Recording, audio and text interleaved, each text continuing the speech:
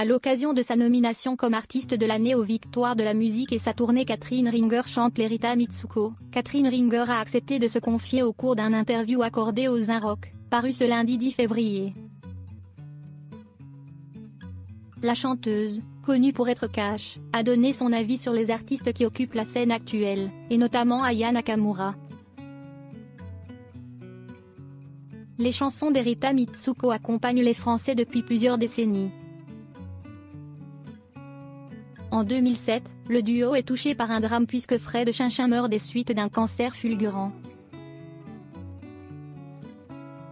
Malgré le chagrin, Catherine Ringer décide de continuer les concerts. En solo cette fois. 40 ans après la création du groupe et 13 ans après le décès de son ex-compagnon, Catherine Ringer a publié la réédition complète de Rita Mitsouko.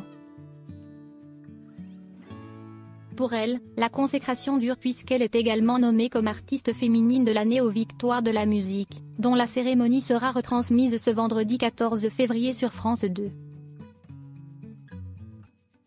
À cette occasion, l'artiste a accordé une interview aux Inrecuptibles, ce lundi 10 février.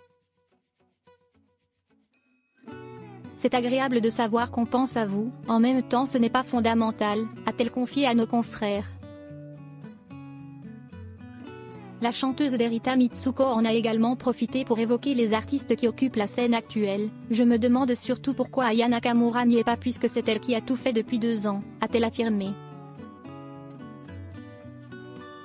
Si elles ont toutes les deux un répertoire musical très différent, cela n'a pas empêché Catherine Ringer de saluer le travail de l'interprète de Jaja, elle a une énergie vitale fantastique. Son travail sur la langue et le rythme est très beau, a-t-elle observé. Catherine Ringer a également donné son avis sur le fait que seuls des hommes soient nommés dans la catégorie meilleur album de l'année aux Victoires de la musique. Si est peut-être parce qu'ils ont réalisé les meilleurs albums de l'année. On ne va pas faire la parité partout quand même, a-t-elle affirmé en préambule.